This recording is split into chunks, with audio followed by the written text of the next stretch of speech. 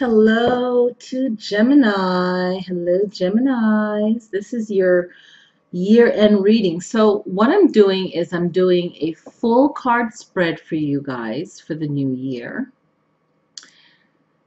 And then a 12 card spread for each month for the new year of 2014. Okay, we're all on the same page. All right, here we go.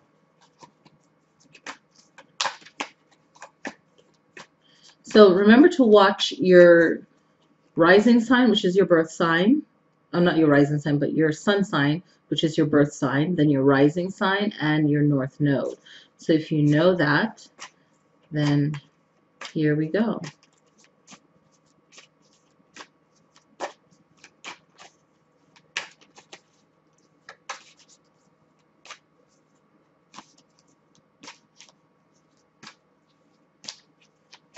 Okay. So I'm going to cut it in half, and then here we are.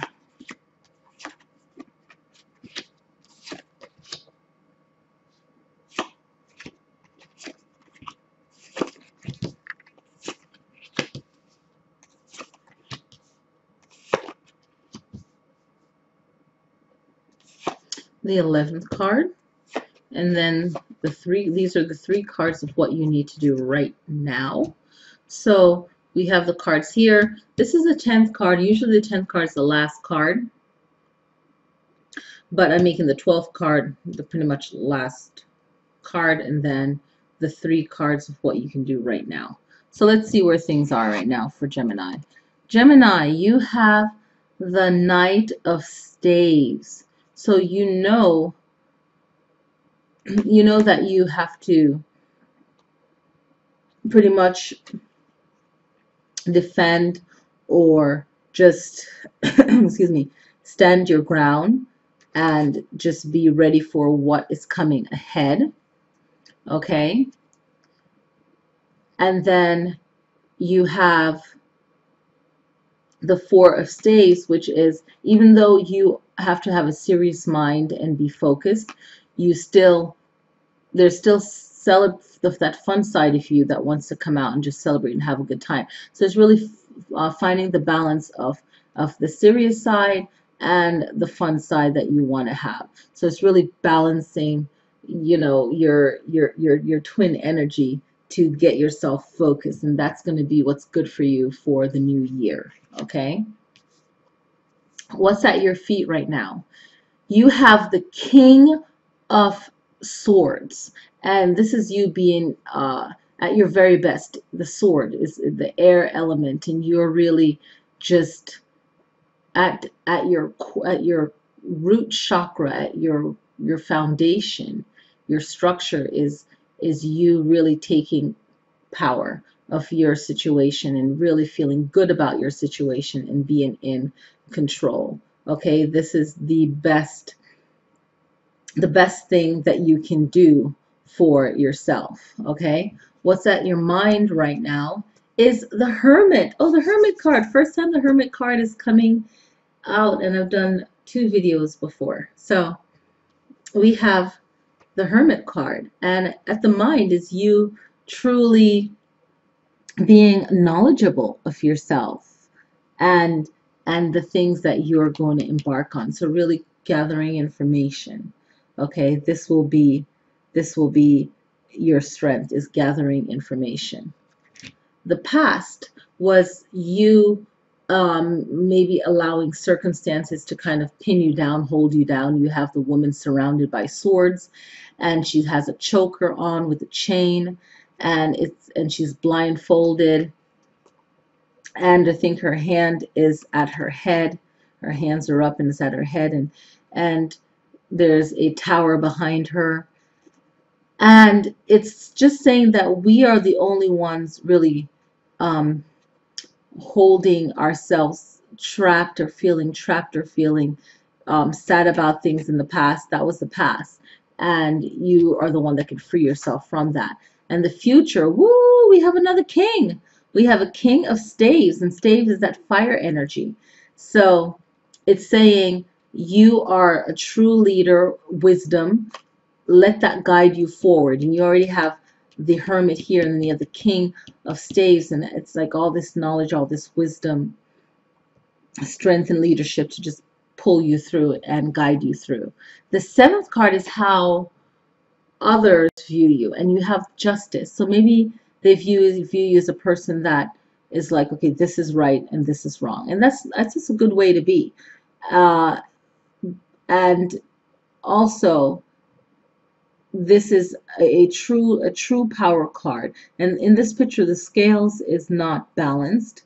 There's a sword drawn, so it's in full defense. It recognizes what is not right, and people know that you at your core is about what is right and what is fair.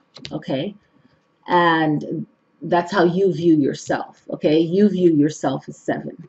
So this is 7 is how you view yourself, and you like things to be fair, and that's how you view yourself. The 8th card position is how others view you. So no matter if things are going chaotic, you have the 2 of coins.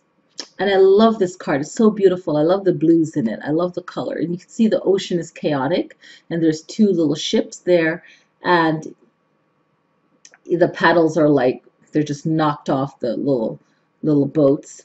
And even though it's chaotic in the background, she's smiling, and she has that Trinity, not Trinity, but infinity, with the coins at the center, and she's just balancing things out. So other people will see you as, no matter how things are going rough in your life, you can still land on your feet like a cat, and you just remain calm. And even if things are chaotic, people don't really even know the full story of everything, because you won't really reveal it, and sometimes it's just like, why bother? And so other people might not even know what you're going through, but you are going through something rough, but you put the best out, and you move forward, and you work it out. So we have the 9th position, which is your hopes and your fears. So you have the Queen of Swords. So at the core of this is, sometimes you might be afraid of change. You know what you need to do as far as seeking information. So you might sometimes be afraid to even take the right steps that you know to take. But in the fear part, because the Queen of Swords, it's like a transformation, new beginning, strength, knowledge, power. It's a woman just sitting comfortable on her throne with her sword. The books are at her feet. There's a beautiful blue butterfly right there, and there's a symbol of a lion on the wall right there. And she's just chilled. She has her power, but she's chilling. So what I would say for the hopes and fears is the opposite of which is what I started with, would be your fear. Maybe afraid of transformation, afraid of your own power, maybe afraid of the knowledge that you have and not want to flaunt it. So really just being confident, and don't let all the good that you feel about a particular thing overshadow with the fear, okay? The 10th card is the final outcome, and it's upside down. So maybe right now is not the great time to play. As you see with this card, the kids are all playing and being kids and just playing around. So maybe not going half-stepping with things that you need to do a full step forward and give 100% to it, okay? The 11th card is a bigger message, and it's the 10 of coins. And what this is saying is that all your hard work will pay off. You'll be like this guy sitting in his castle, chilling with his cat and his 10 coins on the wall next to his tapestry. So it's all the hard work will pay off, is what it's saying for you wonderful Geminis out there. And then I have 3 cards I pulled extra for Geminis. Oh my goodness. So these are the 3 things that you need to do right now that will benefit you in the long run. So this is very good. I like this. This is the Strength card. So the Strength card is saying, have faith in yourself, but take action and be brave, be bold, do what it is that you need to do. The Seven of Cups is saying, maybe not really look too far ahead of what you want, just focus on now, because this guy's looking in the mirror, not the mirror, a painting of all of his wants and needs. Okay? So he's looking at his wants and needs. So don't really look at the, you can look at the big picture once, but don't like hold that image. Sometimes it's overbearing just to hold one, a powerful image in your mind. Just know what it is that you're going for and just move forward. The Six of Cups shows a mother protecting her children from the roughness of the world. Okay, and then you have a dragon in the background, and you have the Three Cups floating, and there's a statue of a mother protecting her three children, which I think is just so beautiful. So what this is saying is, it's lovely. It's reminding you of your essence as a child, how children are innocent and your mind is innocent, and you can just, at its core, at its best, it's just fresh, it's just new, and you're looking at the world through the eyes of a child who would see it. And children are just wonderful. They're loving, and they're not poisoned by the world on so many levels. So what this is really saying is moving forward with like a childlike mind and just being happy. And it's just a natural happy. It's not receiving or anything. It's just, it is. So just move forward and just do it from a pure state of mind, whatever it is that you wish to do. All right, so that is the reading for you guys. So hold tight while I just put the box there. This is the box for my tarot deck. So I'm reading with the Lily Sky tarot deck for the first time with the videos. I'm so excited. So that's the card, and on the back, and also on the website, but on the back it will show you where to get the guide booklet for free. You can download it now. I'm going to be adding to it because in the process of making the cards, I'll do a video on that later. But yeah, we weren't sure what we'd do with it, but we were like, you know what, make it a download. We're in the technology era. Make it a downloadable one. Why not? So this is a downloadable one. So right now we're going to do your year reading. Okay, so let's do your year reading, and let me shuffle these cards. I'll shuffle them this way. I'll shuffle them this way. Let's shuffle them like that. Get them all mixed up in there. Do it again. Shuffle, shuffle, shuffle. I remember when I started shuffling like this, it wasn't that hot, but as you move along, you can do it. Maybe get yourself something to drink, come back. We are shuffling away. I might edit this, I might not. I kind of like it, real and live like this. It's fun. One more shuffle so you can go run. If you're like me, I have my favorite YouTube channels, and I like the videos to be long. So this is our intermission. And if I haven't said it before, watch your actual sign, rising sign, and north node sign. So there's 3 videos you can watch here if you really want a longer reading, but this is quite long. So here we go. Let's see what we have. So we are going to start off with January, February, March, April, May, June, July, August, September, October, November, and December. So let me organize this up a little bit so that it's just like that. Okay, so what's going to happen for January? January is all about you focusing on what you have lost more than what you've gained. And this is a beautiful card. I love the 5 of Cups.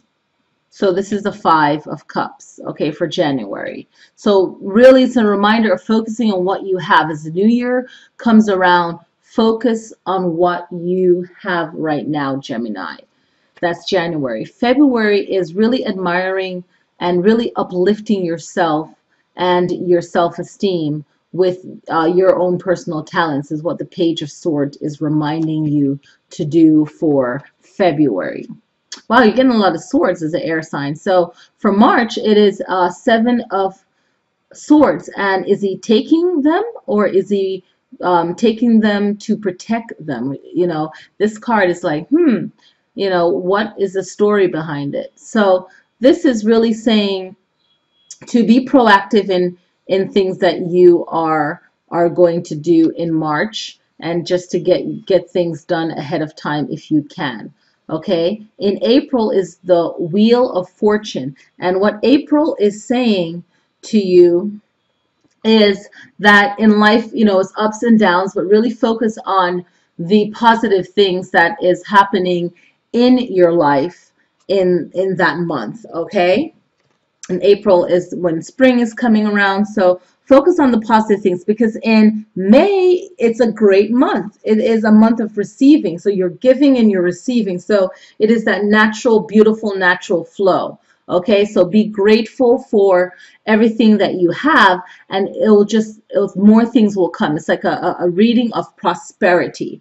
Okay, and then in June, you have Eight of Swords. So maybe you're feeling a little bit tapped out. Maybe you're doing a lot where you're feeling like, whoa, overwhelmed. So, you know, watch out for that in June.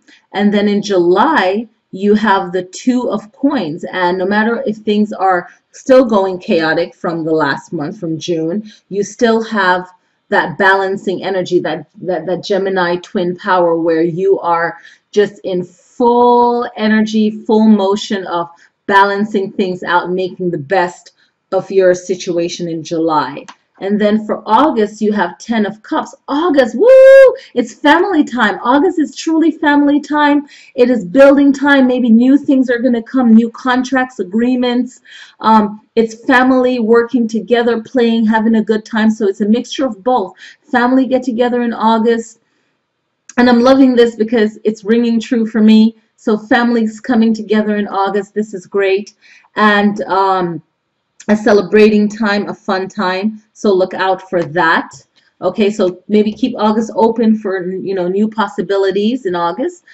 September, you have the Knight of Cups, and I'm just having a strong feeling of giving, of honor, of recognizing your greatness, and just recognizing the true power and true courage and your skill, and what you can share with others. I'm just feeling that it's a sharing kind of energy, and it's a healing kind of energy. Okay, giving wisdom, giving healing. It's a great time in September. Okay, October is the Page of Staves, and this is like starting something new. So for October, something new will start, and it'll be an easy process. Not so easy. I don't like to use the word easy, but it will be a flowing process, something that will be excellent for you. November, you have the Knight of Coins. So you've so far have two knights so far. Yes, yes. So you have the Knight of Coins, and November is new ideas popping in at the end of the year for 2015.